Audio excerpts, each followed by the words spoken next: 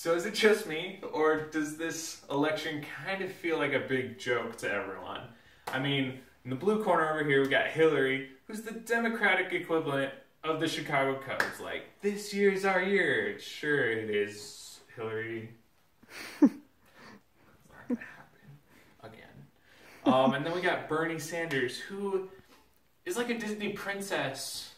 If that Disney princess was an 80-year-old man from Vermont. But he's got the birds on his side, so. And then you got a moldy orange with the wig. I mean, Donald Trump. You got Kevin Malone from The Office. Oh wait, no, that's Ted Cruz. And then some other guy. No one talks to him anyway. But it'd be super funny to see them just like get sucked into a portal and transported back to 1789 when they're writing the Constitution. You know, Thomas Jefferson's all hunched over and writing furiously, and Donald Trump just comes up behind him. I wouldn't do that if I were you. The Democrats are just going to tear that thing to shreds. Hillary comes in and she's like, I've always been in favor of the Constitution, especially the Second Amendment, except for when I'm not. And then Trump just turns to her and is like, shut up, Hillary. You don't know what you're talking about. Just give it to me. Give me 4 years. I'll put the Constitution in a nice frame, a classy Trump frame, and I guarantee you, in 4 years, it'll be bankrupt. I mean, the best Constitution in the world. Besides, Hillary, to these guys, you can't even vote. Okay, Jefferson, as he's still writing. Hey, George, what about this thing? They should be from America, right? The president, right? Yeah. Wait a second, says Ted.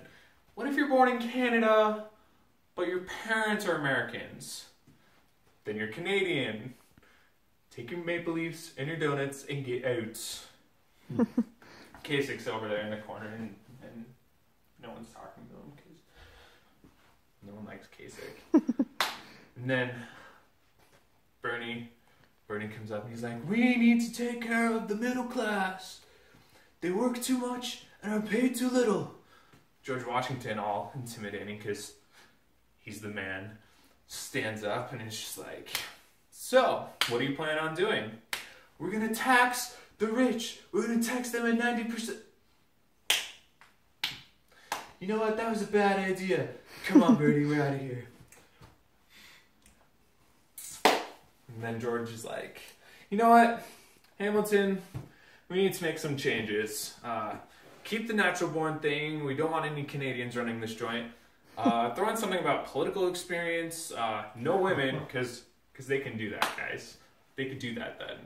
And then how about no one whose skin color is darker than their hair? That, my friends, makes it a very different election.